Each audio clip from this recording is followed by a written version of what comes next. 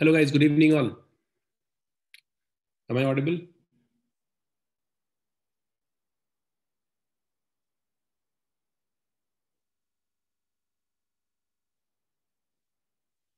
Yes. So tell me, where were we in the last class?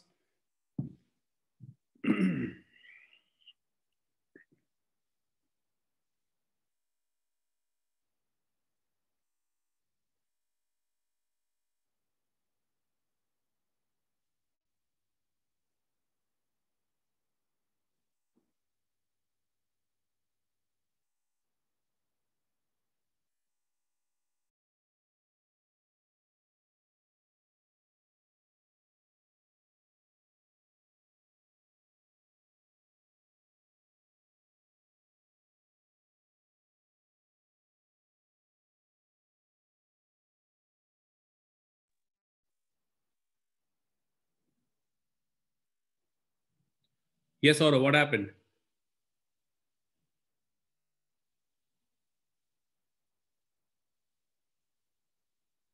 Acha, I was sick. Yeah, I had fever that day on Monday. So I thought of, taking rest. So yeah, I was leave on that day. Fine now, like it was not, COVID and all. So yeah, I was a bit worried, but better now. Yeah. Maybe some flu or something. Yes, so yeah, right. Yeah, so we had done the second law of thermodynamics, correct? We have discussed about entropy and second law of thermodynamics, we finished. Okay, so next we are going to start Gibbs free energy, which is the last part of thermodynamics, correct? And the second portion of this chapter is left then, which is thermochemistry. So most probably today we'll finish this chapter, okay?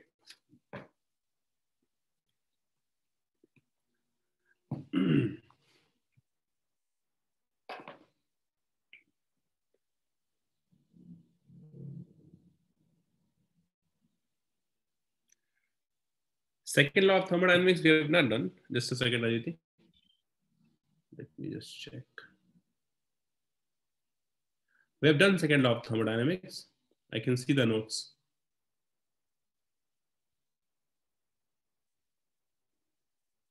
We have done till TdS is equals to du plus PdV, right?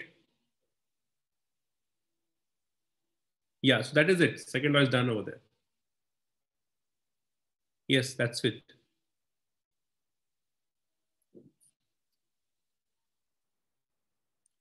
We have just statement of second law. That is it. Nothing much.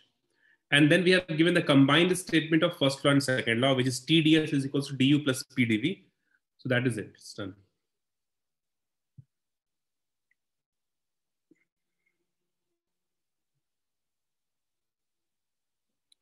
Okay, so next you see, just starting this particular topic here, let's just back and just recall a few things. If you remember, we had discussed spontaneous process, correct? Right? Spontaneous process. And there are two conditions for this. What are those conditions? The conditions is enthalpy change negative and delta S, the entropy change positive. Means randomness is increasing, yes?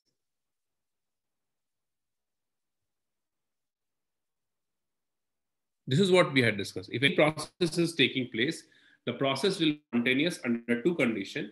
Either the enthalpy should decrease, means the process would be exothermic, or the entropy should increase, delta S greater than 0. These are two conditions we had discussed, right? So first we'll talk about randomness, and then to find out randomness or to measure randomness, we've got a new thermodynamic term, and that is entropy, and the entire thing about entropy we discussed, right? Now here what we are going to understand, because this is also temperature dependent function, this is also temperature dependent function. We know if temperature increases, entropy increases. So both terms are temperature dependent. So now what we thought, because suppose any process is given, you need to first analyze enthalpy, or you need to analyze entropy, right? in order to understand the spontaneity of that particular process, right? So what we do, instead of analyzing two different terms, now we thought of what? That we'll combine the two terms and we'll give a new thermodynamic term. Based on that, we can say directly whether the process is spontaneous or not. Okay. So in this way, like this was a thought process. And what we got into this, we got a new thermodynamic term that we call it as Gibbs free energy.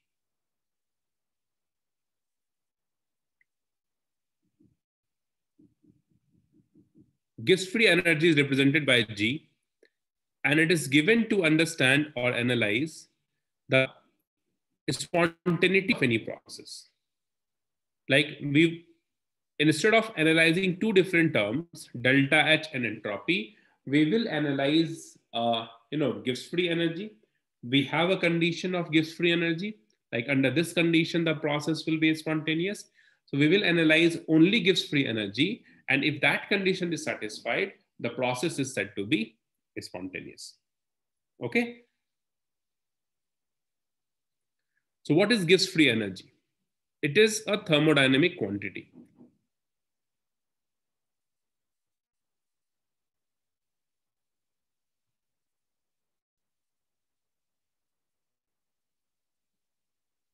It is a thermodynamic quantity, and it is equals to the amount of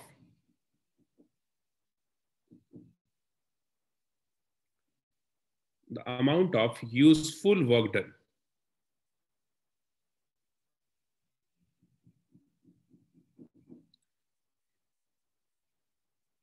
The amount of useful work done by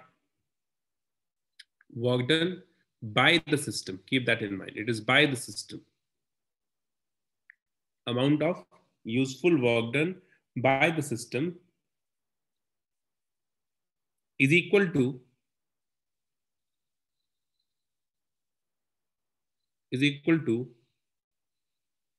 decrease in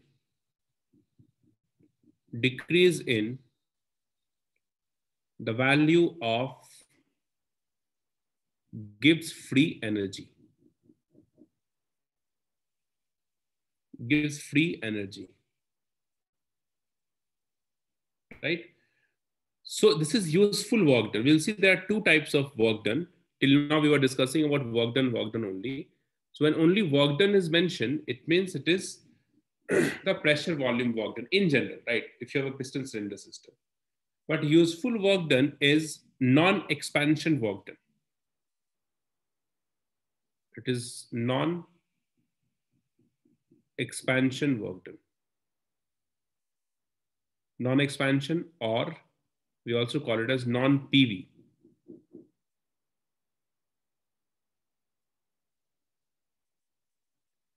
You can also understand this by this way.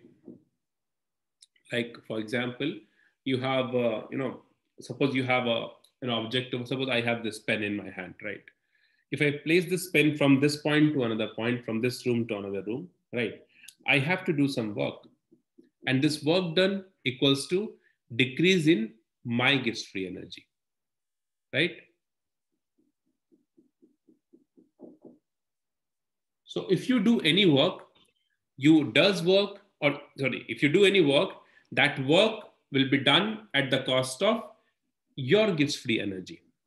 Obviously, there is no pressure volume thing over here. There's no expansion or contraction we have here.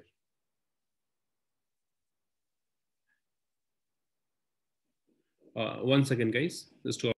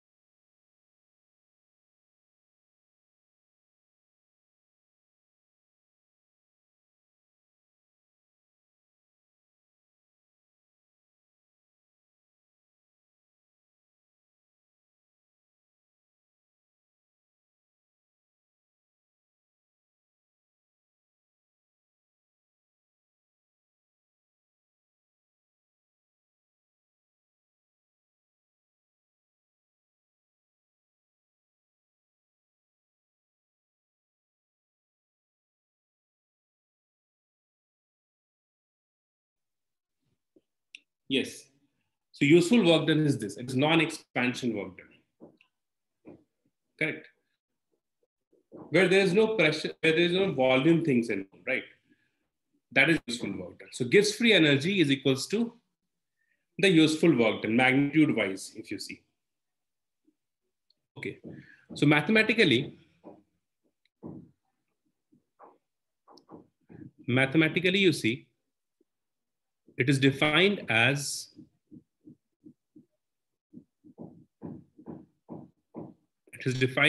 G is equals to H minus Ts. So if you remember, I just said that in order to analyze this and this separately, we'll combine these two with the help of temperature and we'll give a new thermodynamic term, right? And based on that thermodynamic term, we can say the process is spontaneous or not. So how do we combine the two? We combine H and S, enthalpy and entropy, like this. Correct? T is the temperature. If you look at the change in Gibbs free energy, delta G is equals to delta H minus T delta S.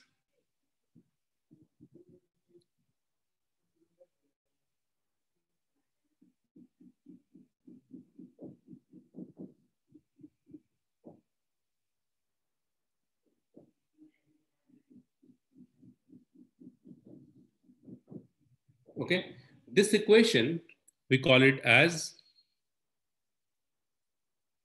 Gibbs-Helmholtz equation.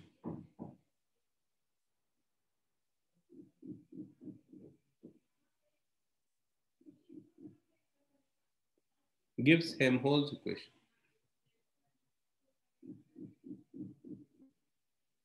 Right? So we'll see what is the condition for delta G for Gibbs free energy for process to be spontaneous. We'll see that condition. Right? But the physical significance of delta G, whatever I said, it is the decrease, it is a useful work, right? What is the physical significance of Gibbs free energy we have that you see?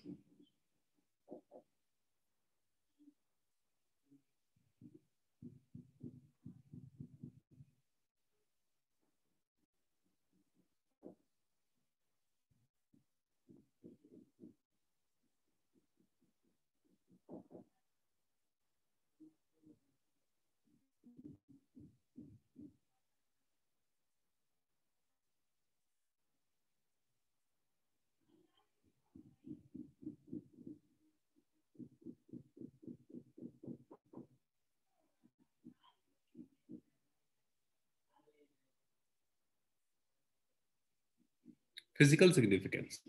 So like I said, we have two component of work over here, and that is expansion work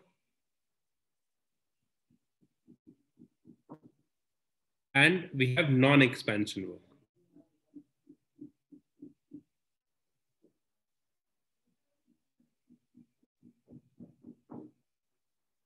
Expansion and non-expansion.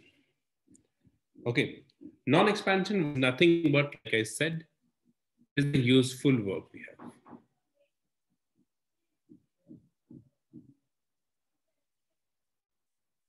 Useful work.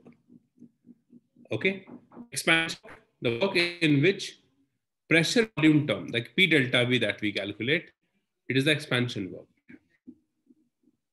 Okay, suppose if you rub your hand, right? If you rub your hand, you will feel some heat. That is non-expansion work. Okay, if you place a box from this point to another point, that is non-expansion work. So that kind of work is useful work we have over here.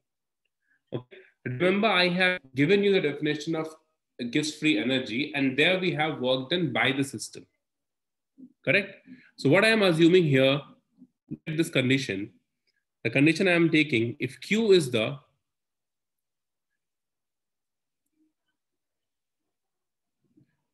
heat absorbed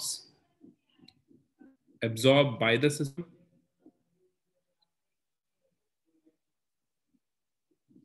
system, and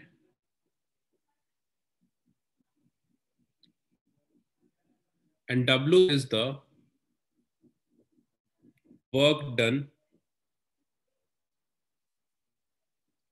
W is the work done by the system.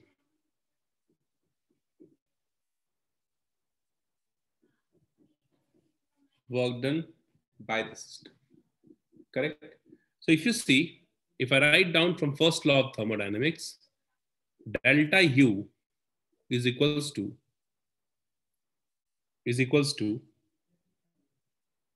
Q minus W, because we're working by the system. So minus W will write down this way. So basically, Q is equals to what? Delta U plus work done. Now, further, if I write down, because work done has two components, delta U plus we have work done expansion plus work done non-expansion.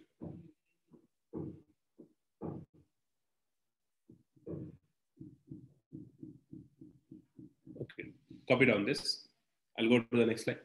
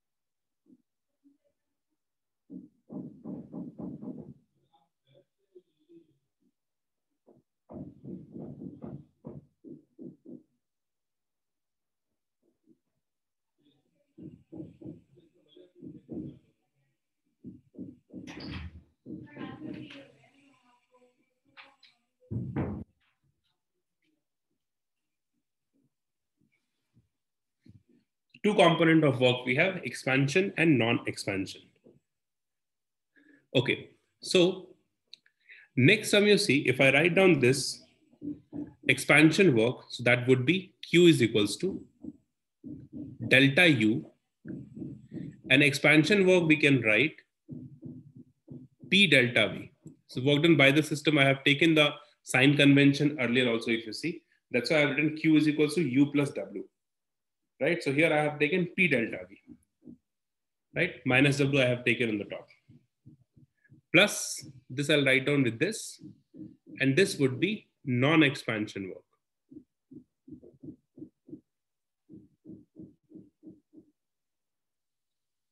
Non-expansion, right? What is this term? Could you tell me? This would be the enthalpy change, delta H. Okay. And this Q we can write, Q is equals to T delta S, because entropy change formula is what? It's Q by T. So Q is T delta S, isn't it? So what we can write here, you see, T delta S equals to delta H plus work done non-expansion. So work done non-expansion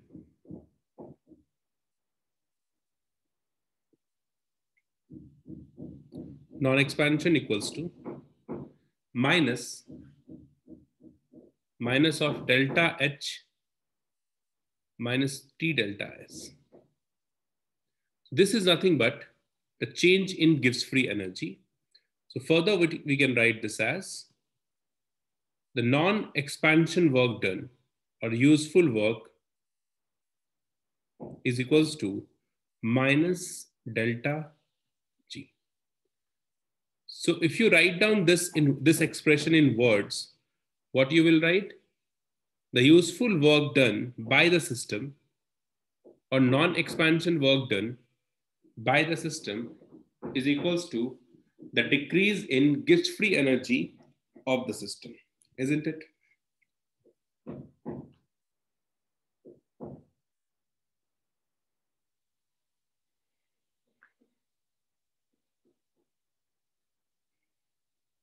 Okay. So decrease in Gibbs free energy is the measurement of useful or non-expansion work done by the system. Write down this point. This minus sign means Gibbs free energy is decreasing. So we'll write down here decrease in Gibbs free energy equals to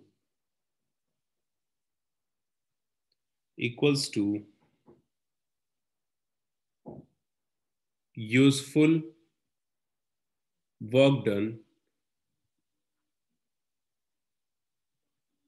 by the system always.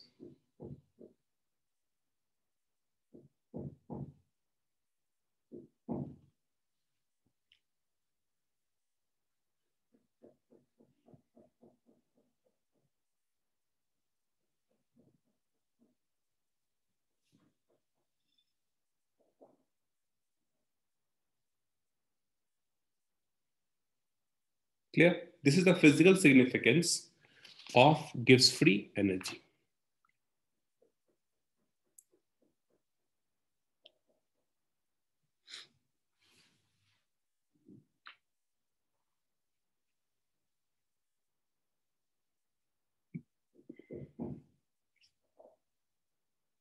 Clear? Done?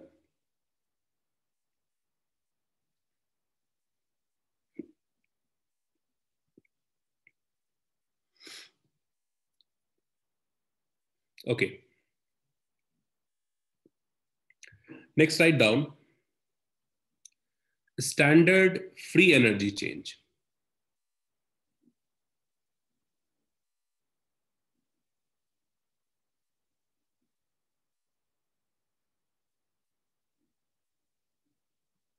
Standard free energy change.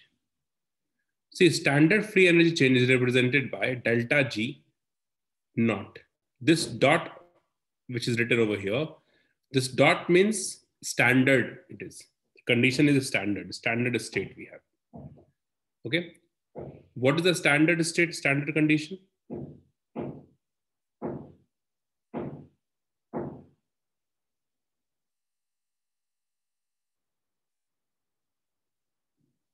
Standard condition is we have 1 atmospheric pressure,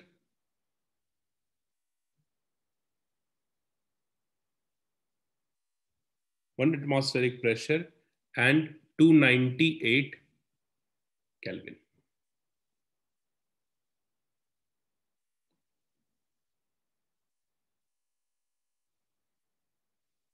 Okay, 298 Kelvin and 1 atmospheric pressure. Write down, it is the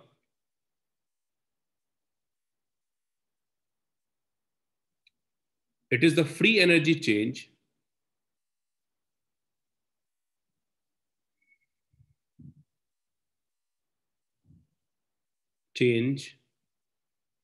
at standard condition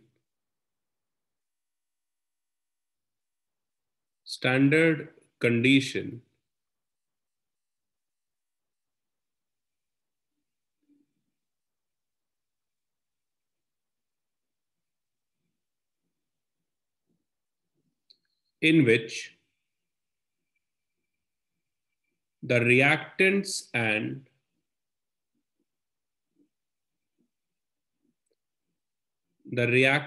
and products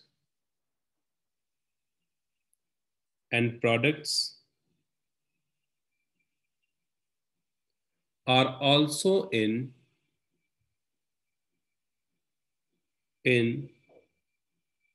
their standard state.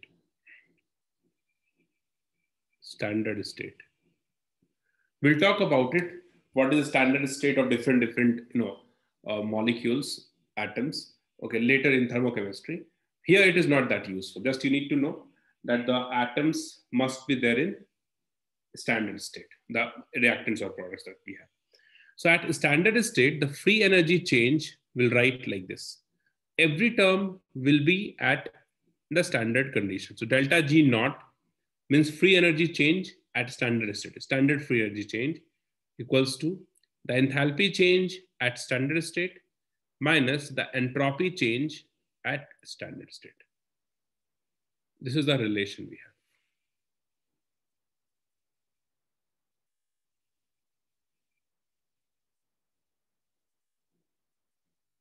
Okay, at standard state. Copy this down.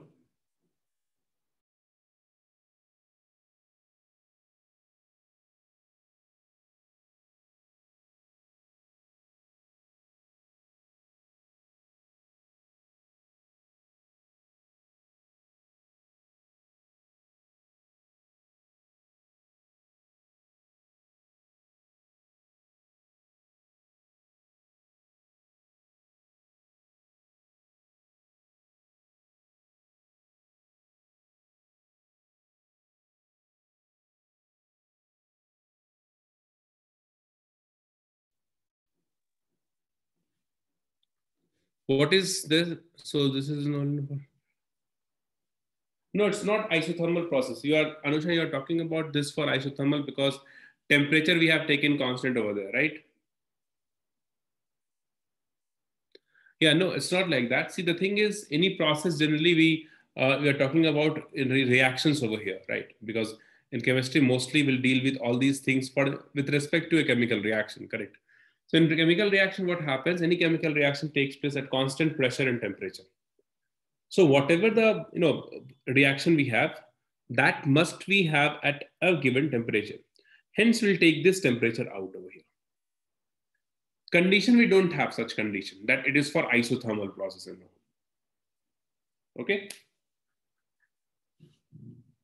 Yeah. So this is the standard state we have. Now we have a relation here. This relation you have to memorize, but a little bit you should know about it. You should know about equilibrium constant. You know what is equilibrium constant? Tell me.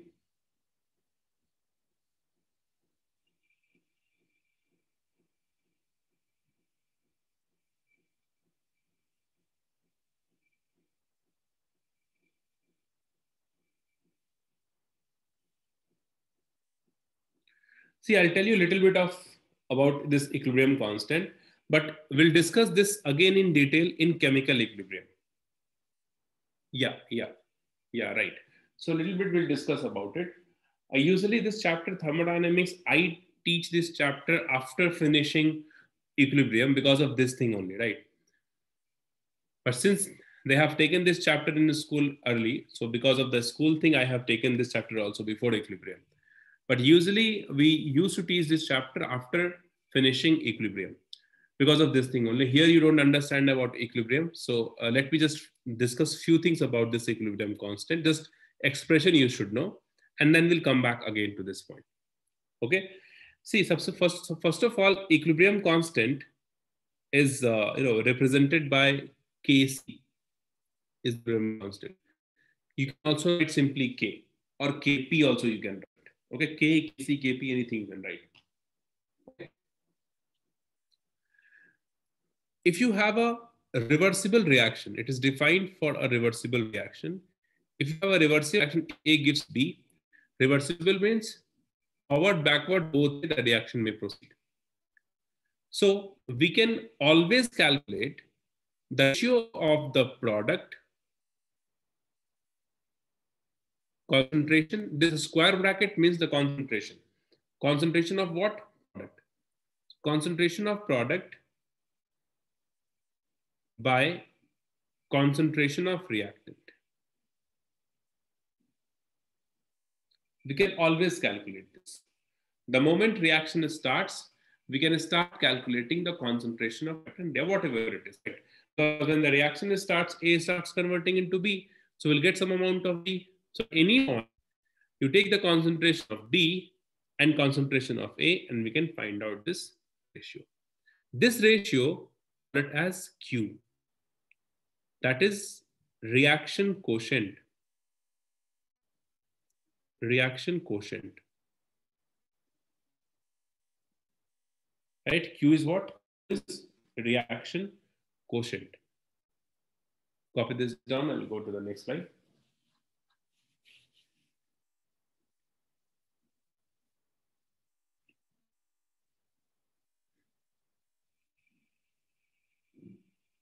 Okay. Now, since A is converting into B, so obviously we can also write this as concentration of the product, which is B, divided by the concentration of reactant, which is A, at any point of time. Now, when you find out this ratio of product and reactant at time T is equals to T equilibrium. When at equilibrium constant time, you'll find out the ratio, then this ratio is said to be Kc, which is the equilibrium constant.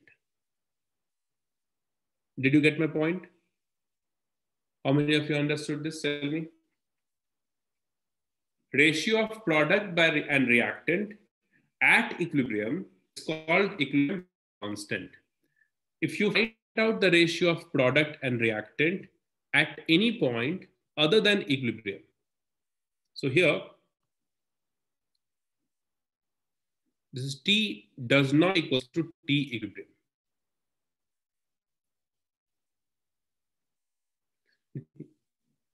But why means what? Or ratio of the concentration of product and concentration of reactant. Yeah, or just 1 second, I'm coming to your question. Kshitiz got it? So either we take concentration of reactant and product, or we can also take pressure if the gaseous phase reaction is there. So when you take the concentration of reactant divided by the concentration of product, that ratio is called reaction quotient. Understood? So it is understood. So just to understand like this, in detail, we'll discuss this in chemical equilibrium, which is the next chapter we have, okay? The equilibrium chapter is all about this equilibrium constant only. So we'll discuss that. But here just you need to keep in mind, for any reversible reaction, at any point of time, you take the concentration of reactant, take the ratio of both, you will get reaction quotient. If the gaseous phase reaction is there, take the pressure of product, the pressure of reactant, find out the ratio, that will be again the reaction quotient. Okay. Now, equilibrium condition isn't a specific condition, right? It has a specific properties also. Right? It's not like, for any reaction, equilibrium condition is very important. Right? So at equilibrium condition, to define whether the equilibrium condition is maintained or not, for that we have defined a specific term for this ratio. And that specific term is equilibrium constant. Okay, so Q is nothing but Kc at equilibrium, you can say. If equilibrium is not maintained, Q does not equal to Kc. Right, so sometimes what happens, if obviously we'll see this in next chapter, but why we have defined this term in order to understand the equilibrium condition is maintained or not. So at equilibrium, what we can write? We can write Q is equals to Kc. Reaction quotient is nothing but equilibrium. No, K, can say K is equals to at equilibrium. It's not like that, Anusha. Value of K, we are not bothering about it now. Okay, what should be the value of K? It could be anything. We don't know about it, right? But the value of K will be constant. It depends only upon temperature. That again, we are not bothering about. Okay? All these things we'll discuss in chemical equilibrium. So K value could be anything. Okay, when equilibrium is not maintained, if equilibrium is not achieved, then Q does not equal to Kc. You need to just keep this in mind, nothing much. The expression is what? Concentration of product by concentration of reactant. This is the only thing which is required for this chapter.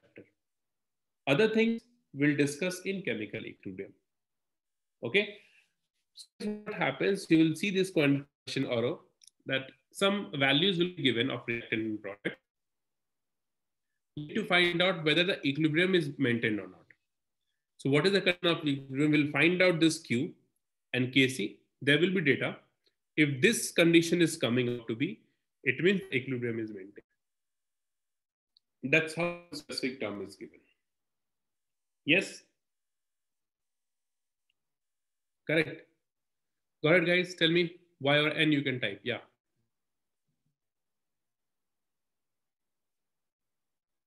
Correct. So what is the relation of delta G and equilibrium constant or reaction quotient? The relation is, this again you have to memorize. This relation is delta G is equals to delta G naught plus RT ln Q.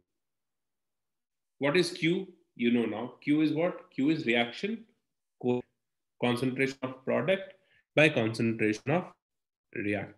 Okay. So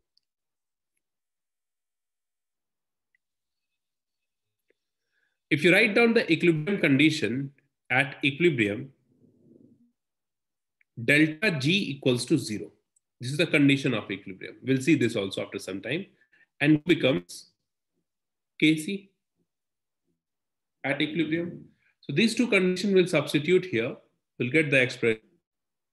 Delta G naught is equals to minus RT ln Kc.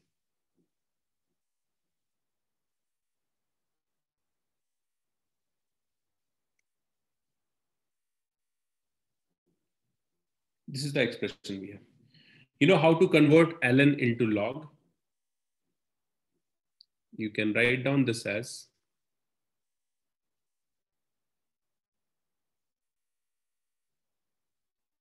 delta G naught is equals to minus 2.303 RT log Kc. Or in terms of, if you want to write down, delta G is equals to minus RT ln Kc. So from this, we will find out Kc equals to e to the r minus delta naught by this delta G naught. Copy down this.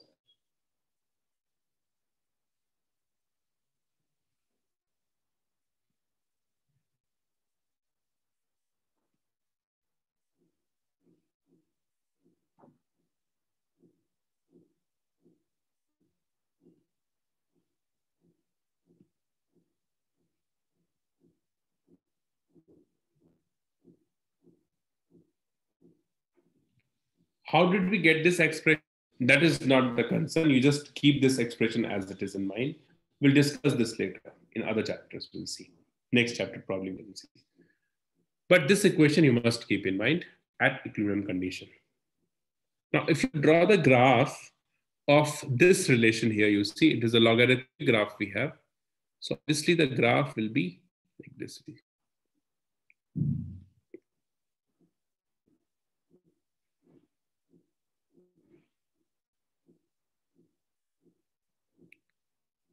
So this one, y-axis is the reaction quotient Q, and this side we have delta G naught, x-axis delta G naught. It is the logarithmic graph. The graph goes like this.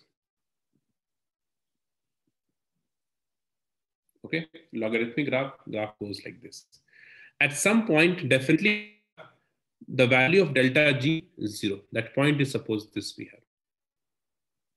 At this point, suppose that is 0. And if this is 0, you see here, if this value is 0,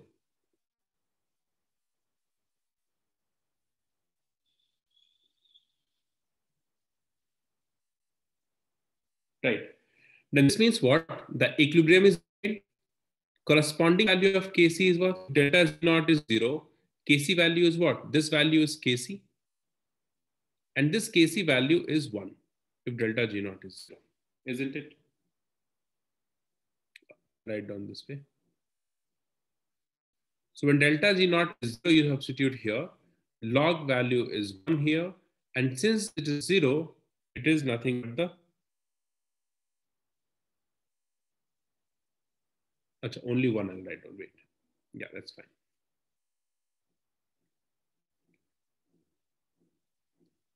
Okay. Now, towards the left of this point, we have negative delta G naught. And towards the right, we have positive delta G naught. So whenever delta G is positive, you see, whenever delta G naught is positive, means it is towards the right of it. The value of Kc is what? Here also I'll write down K only. The value of equilibrium constant K is what? If it is positive, the value K is what? Is less than 1. If it is negative, less than 0, you see, draw the graph. The value of K is greater than 1.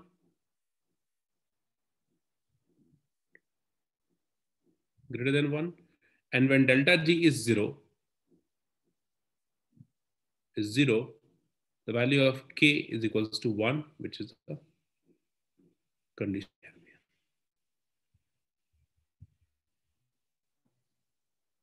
No doubt?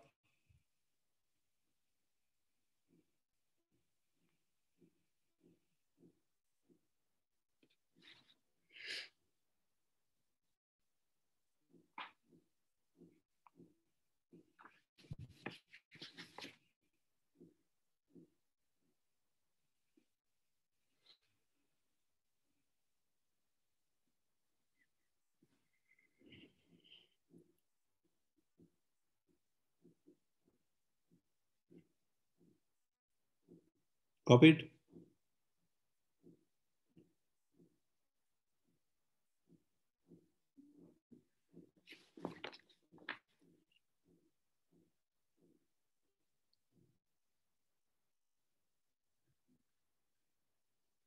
Okay. Now, the purpose or the objective to define Gibbs free energy is to find out the condition of spontaneity. That was the whole purpose. If you go back and see, I discussed that enthalpy and entropy was the two conditions. So they combined the two terms and they have given the new term, thermodynamic term, that is Gibbs free energy, in order to understand the spontaneity of any process. So the whole purpose is to understand the spontaneity of the given process, correct? So what is the condition of spontaneity we have? Okay, heading right down, all of you. Condition of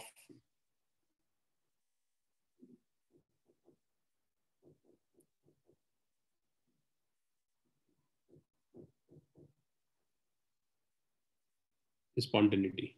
We know all this fact that delta S total for a spontaneous process is greater than 0. This we know already. But this is the condition with respect to entropy only we have. Right? This is the condition with respect to entropy. What is the condition with respect to delta G that we are trying to understand? So you see here, what I am assuming, you see, I am assuming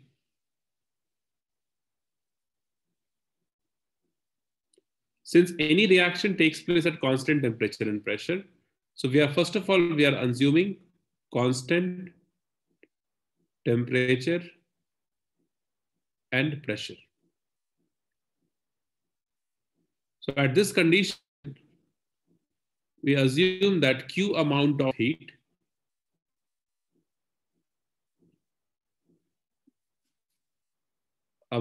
heat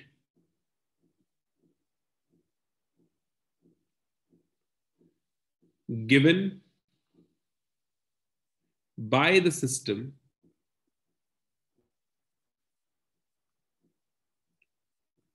to the surroundings.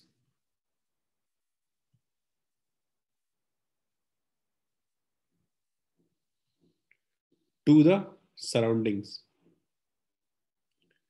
And in this process, obviously some amount of work must be done. Okay.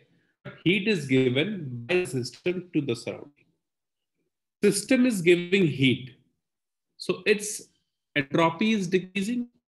And we can say that the amount of heat is given mathematically, we can write minus Q of system, isn't it? Right? So minus Q of system equals to what we can write? The heat is gained by the surroundings. This is the relation we have magnitude wise. Heat is given by the system equals to heat is gained by the surroundings. Okay.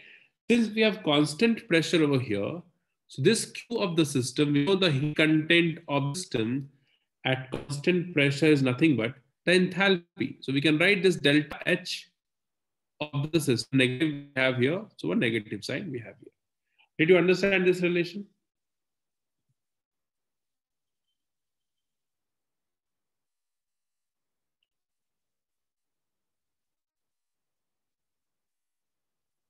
Yes, tell me.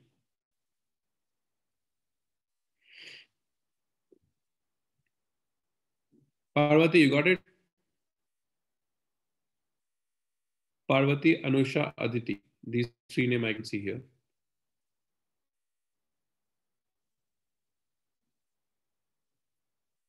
Yes, okay.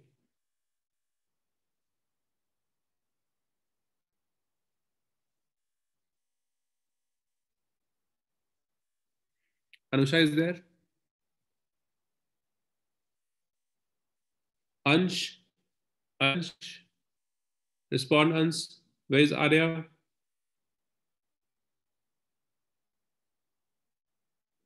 Almost we are done. More minutes, like or 10-15 minutes more.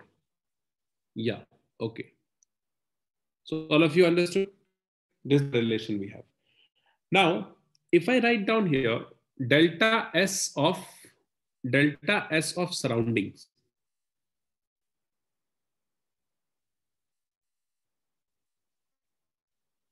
is equals to what we can write? Plus Q of the surrounding divided by T. And this plus Q of surrounding equals minus delta H of the system. So can we write this equals to minus of delta H of the system divided by T, which further it becomes delta S of surrounding equals to minus delta H system by T. Now, the total entropy change expression we have delta S total is equals to delta S sim plus delta S surrounding. Delta S system, you let it be as it is. And delta S surroundings, we can write delta H of the system divided by T. With this expression, this equals to this. So I have written it over here. Clear?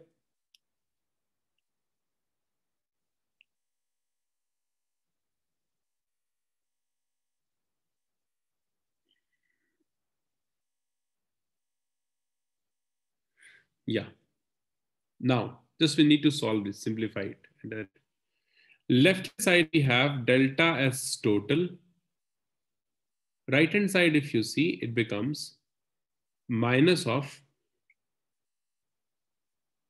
delta H of the system minus T delta S of the system divided by T. So we can have T delta S total equals to, what is this term? Could you tell me?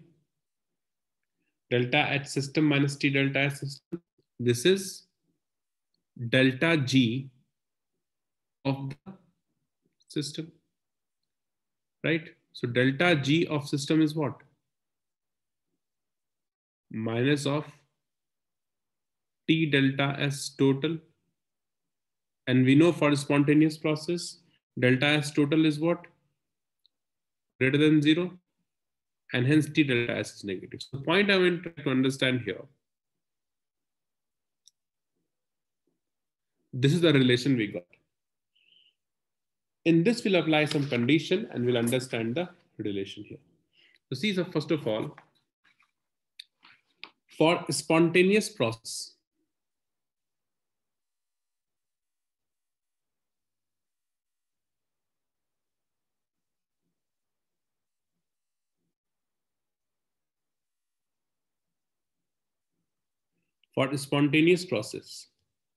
Acha, 1 second, I'll go. Yeah.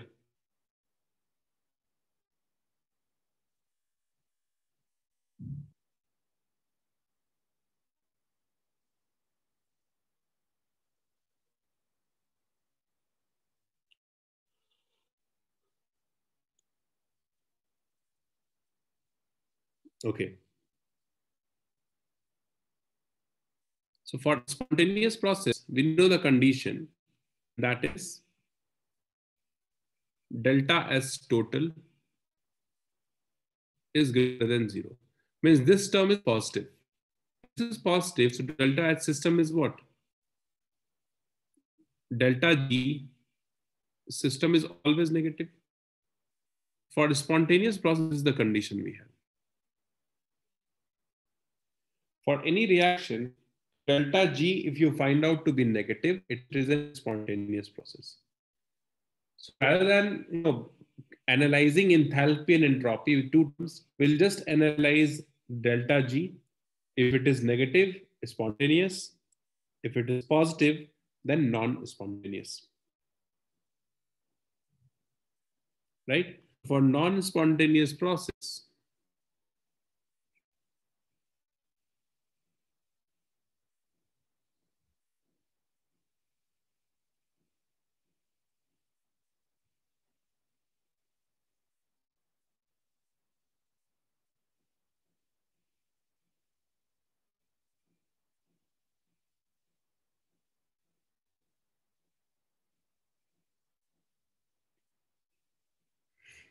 the last one is at equilibrium. We know delta S total equals to 0. When delta S total is 0, delta G of the system also equals to 0 at equilibrium.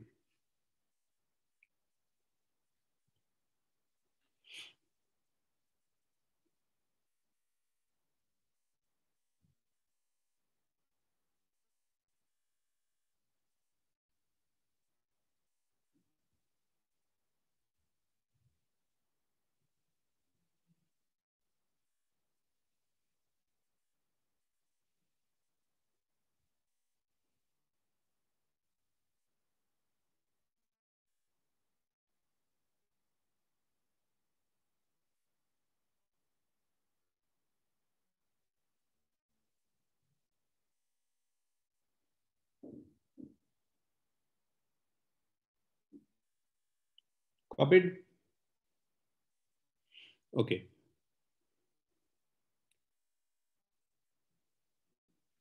Now the last part of this chapter we have,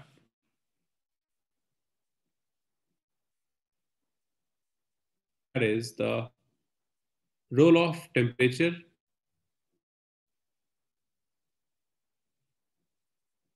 in spontaneity.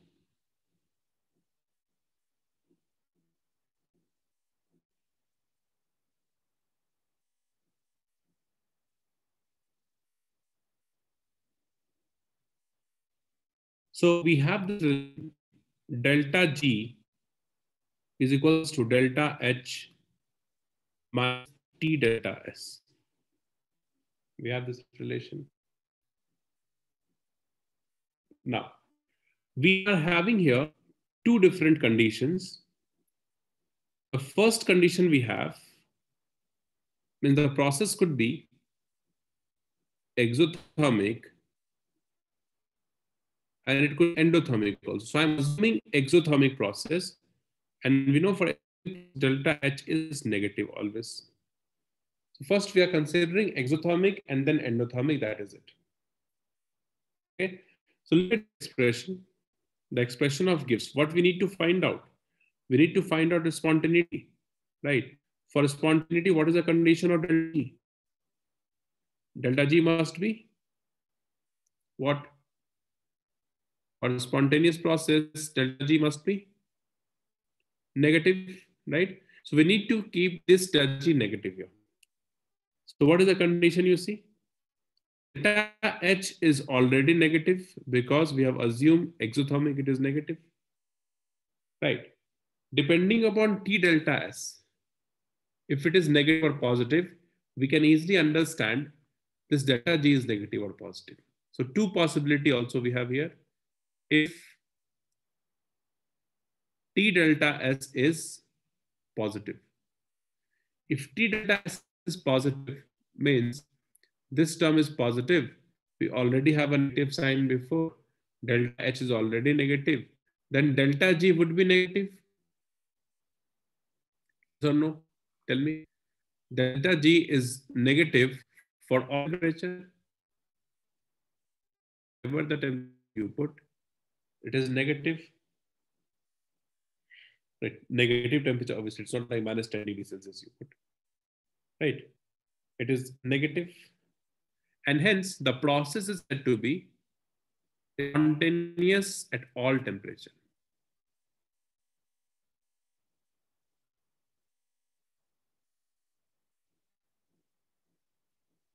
Spontaneous at all temperature. So for exothermic process, if T is positive, the process is spontaneous at all process. Another condition is if T delta S is negative. If T delta S is negative, then for delta G to be negative, what is the condition? The condition is the magnitude of delta H must be greater than magnitude of T delta S, isn't it? Can we say this condition? For delta G to be negative?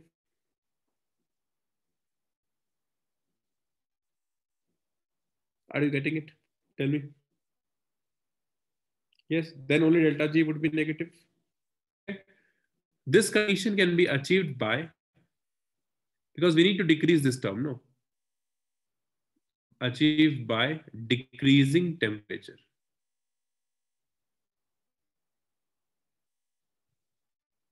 So what we can say for exothermic process, if T delta S is negative, then the process will be spontaneous at low temperature. Write down this. Exothermic process, for exothermic process, if T delta S is negative, if T delta S is negative, then the process will be spontaneous at low temperature.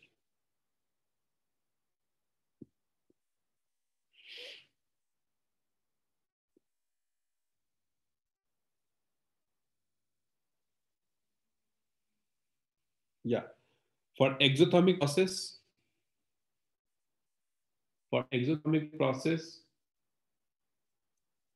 if T delta S is negative, if T delta S is negative, then the process will be spontaneous at low temperature.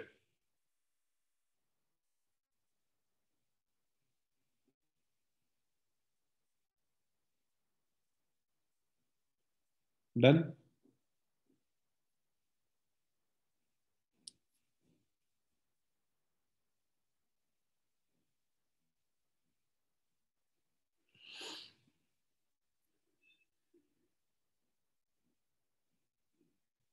Okay. Now, The second condition we have, if the process is endothermic,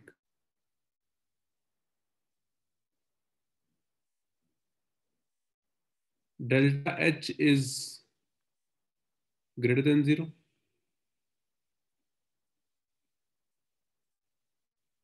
is greater than 0. So again, you see the relation here.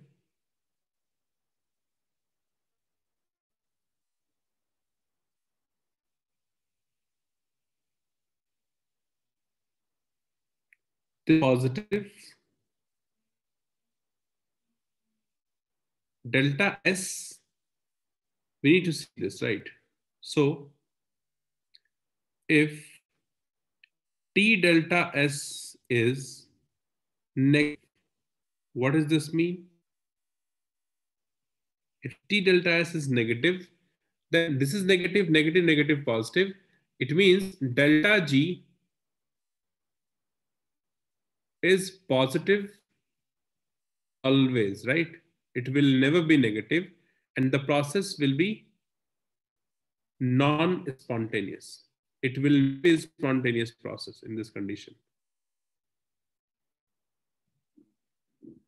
If again the last one is if T delta S is positive, then the condition for spontaneity for delta G to be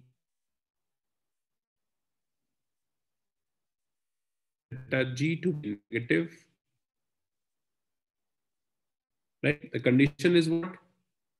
The magnitude of T delta S should be more than the magnitude of delta H, and this condition can be achieved by increasing temperature.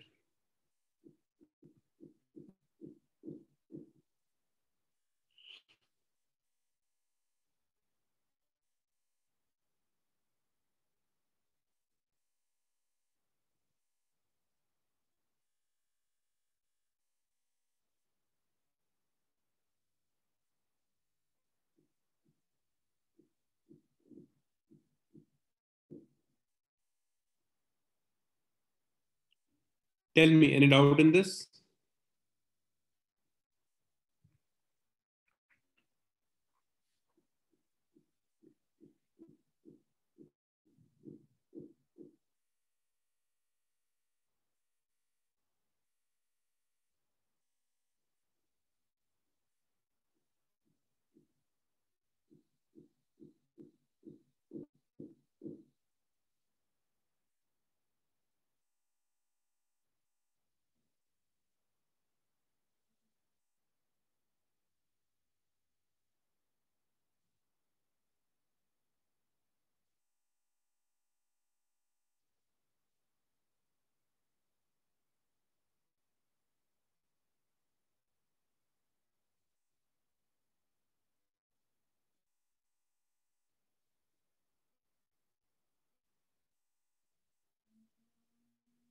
Okay.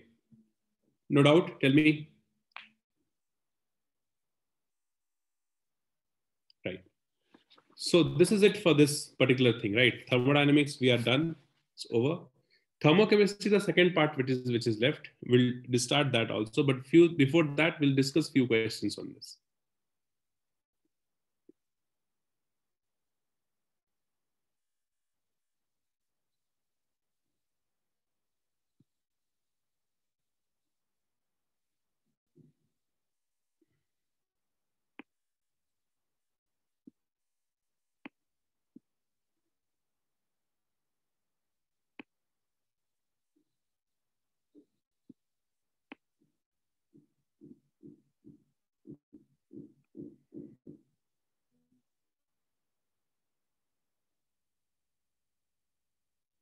All three questions you try.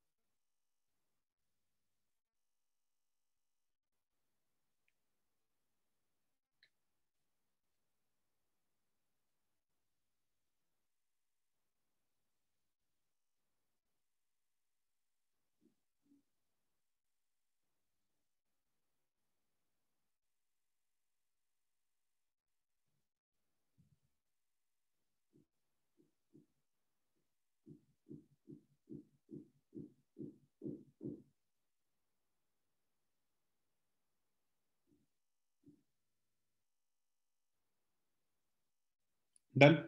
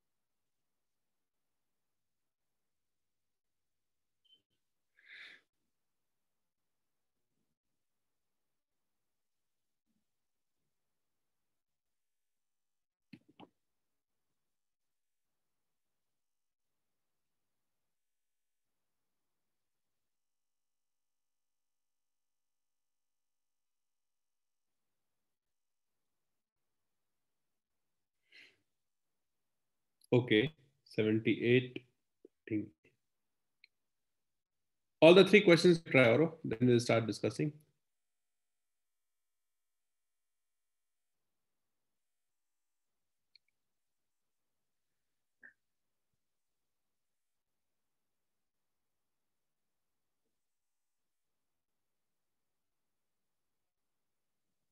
Okay. All the three questions you try, and then we'll start discussing. All of you.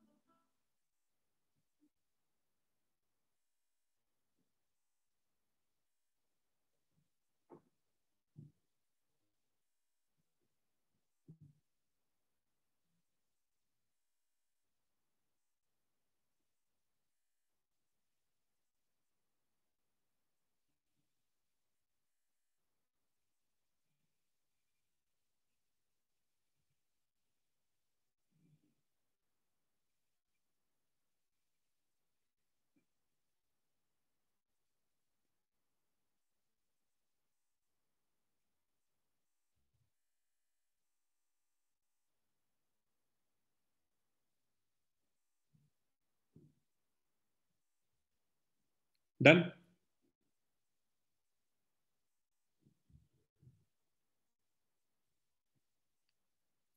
Okay. See, first of all, question number 78. Combustion reaction, it's a factual thing. Combustion reaction is always exothermic. So whenever wood substance burns in presence of air, there will be heat evolves, right? So combustion is always exothermic process. So delta H is negative. So wherever we have positive value, eliminate. Okay. Delta S is already positive given in both options. So there's no point of, concluding what would be delta S for this.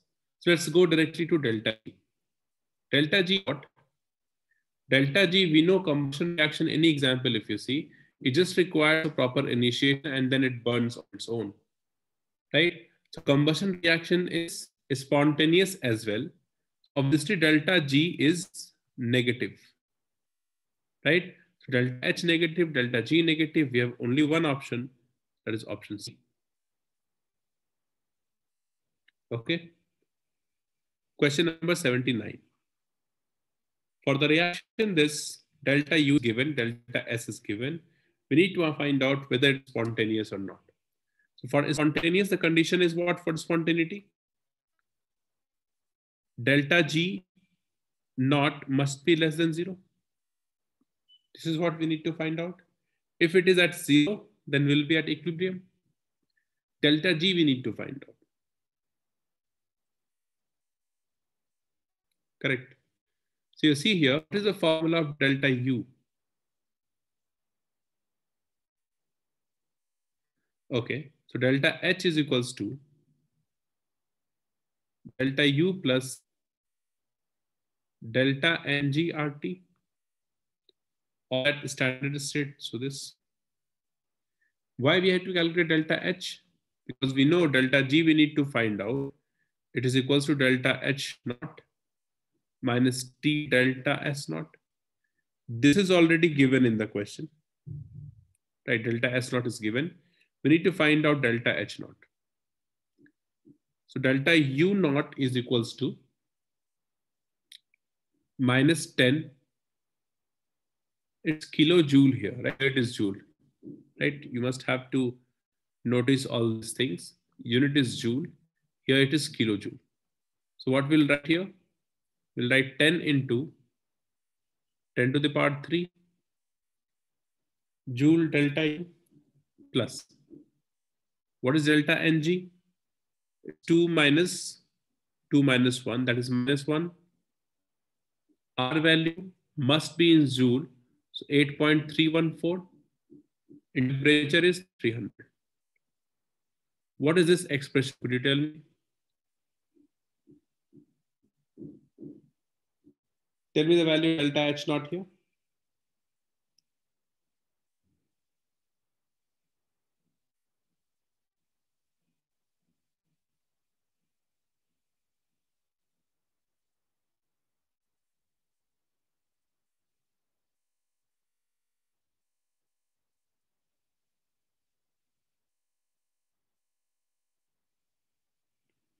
What is the value of delta H naught? Tell me.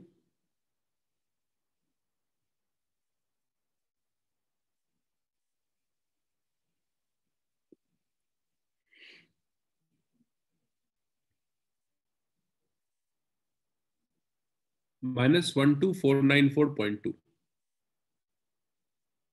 Is it?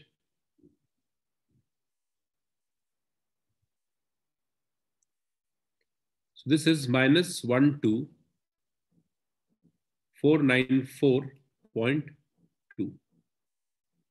Okay.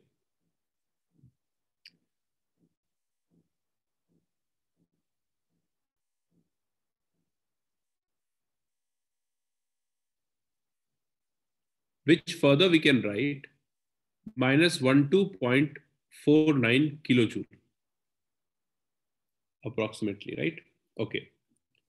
So now you have this delta H naught, substitute this here in kilojoule, minus 12.49, temperature is 300, and delta S over here is given minus 45. So minus 45 into 10 to the power minus 3. Tell me this value, whether you are getting negative or positive. That is what you need to identify. Because spontaneity we need to judge. If it is negative, then it's spontaneous. If it is 0, then equilibrium. No, it is given in the question. You see, Anusha, it's given 300 Kelvin. Right? Delta S is given at 300 Kelvin. Yeah. So what is this value, negative or positive?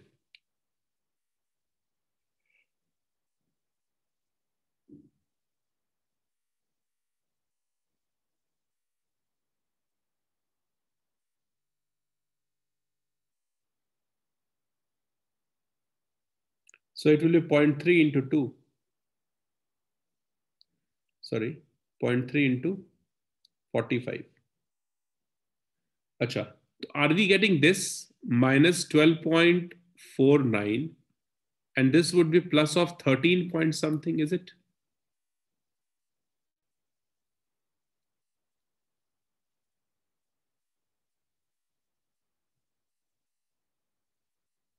Right? So plus of 13 point something here. So 5 I'll take. Obviously, this value is coming out to be greater than 0. So when delta G naught is greater than 0, we are getting. So what is the meaning of this?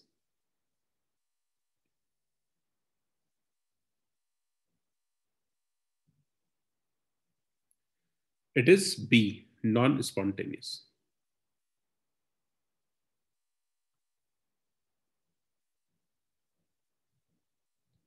Question number 80. Reversible reaction at temperature T, which of the following is correct?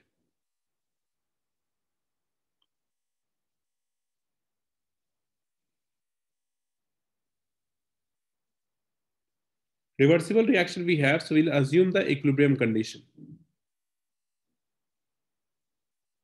right? And at equilibrium, delta G would be 0. And when delta G is 0, T is equals to delta H by delta S. So option C is correct here.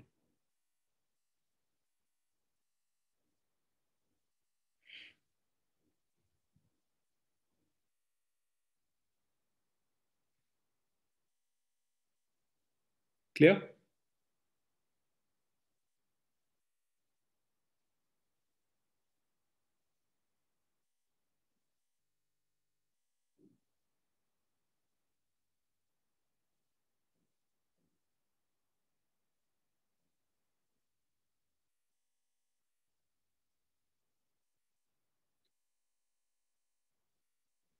Eighty-two, 83, 84, 85.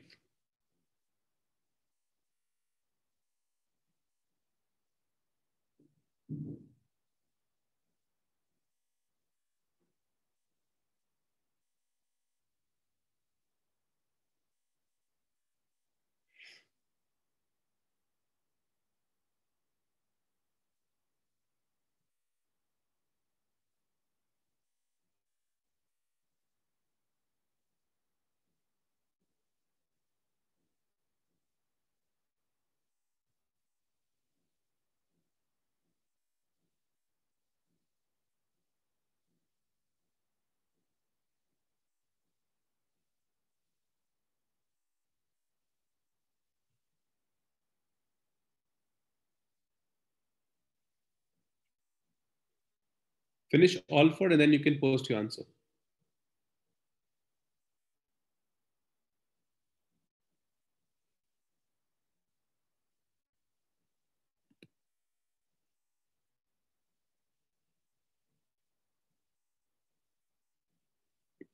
One second, I'll go back.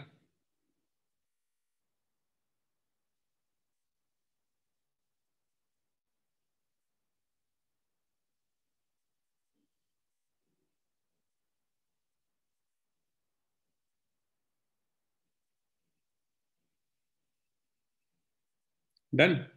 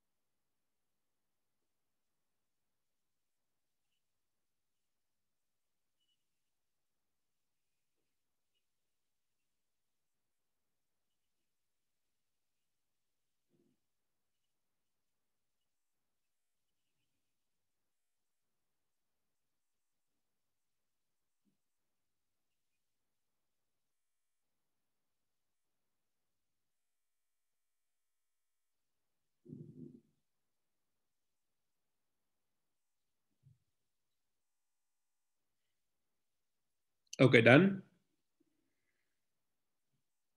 Yeah.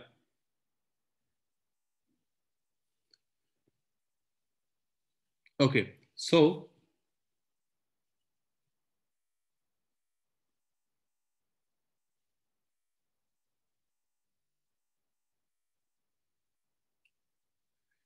the enthalpy of vaporization is given. Question number 82, you see.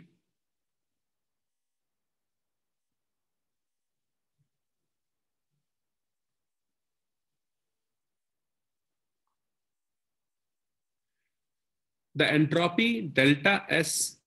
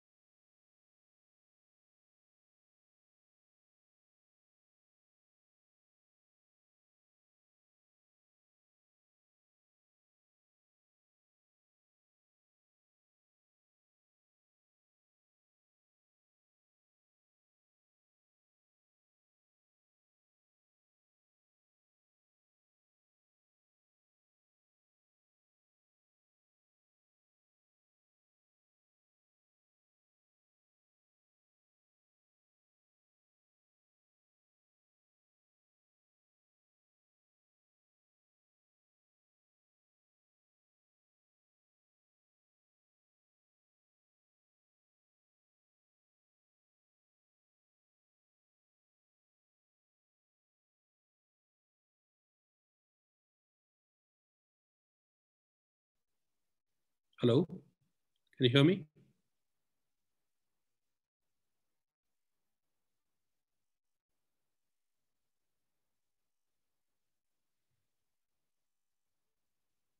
Yeah, guys, am I audible?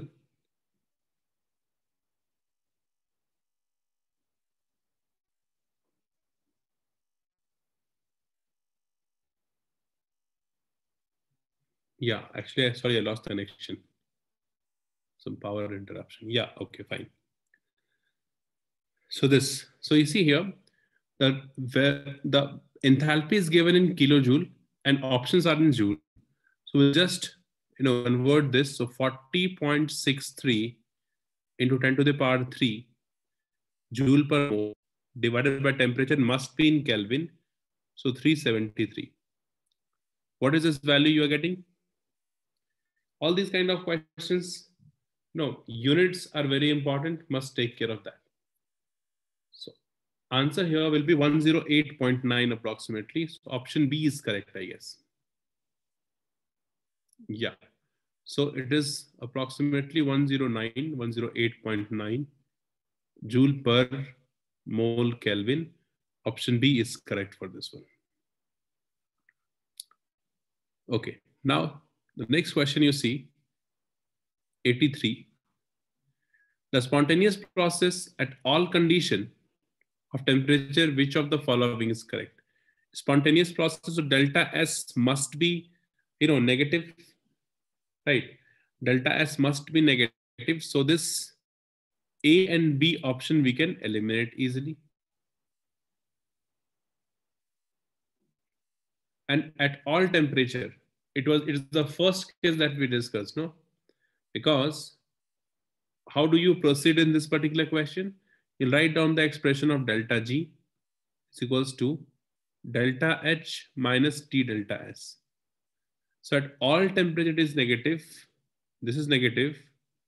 This is already negative, exothermic. So for this temperature here, if this enthalpy is negative over here, then for whatever the value of temperature you put, delta G is definitely negative. Means delta H must be negative. It is possible when the process is exothermic. Answer is option D, isn't it? Yeah.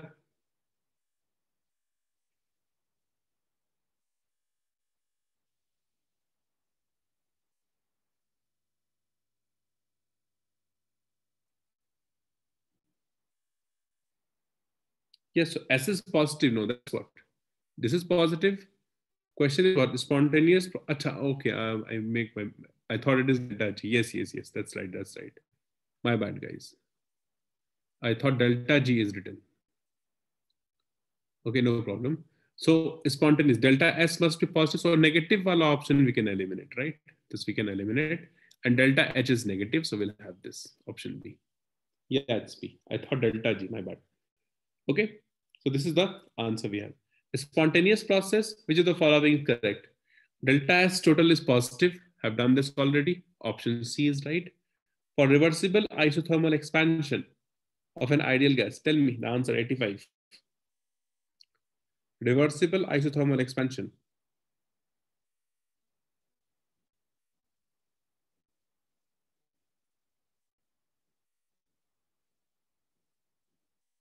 Right?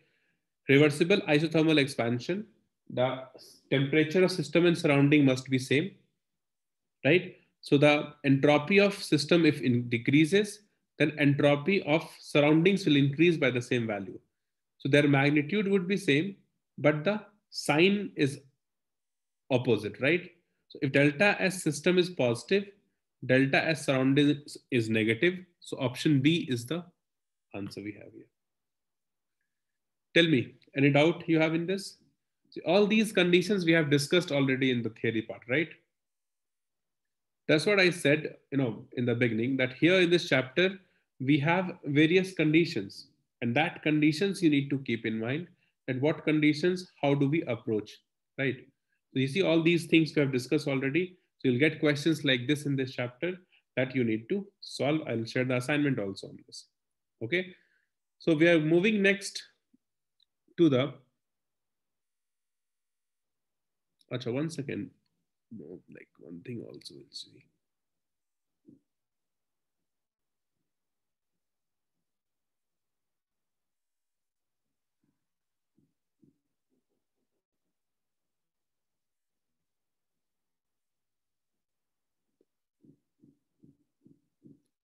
Okay, these three questions you see.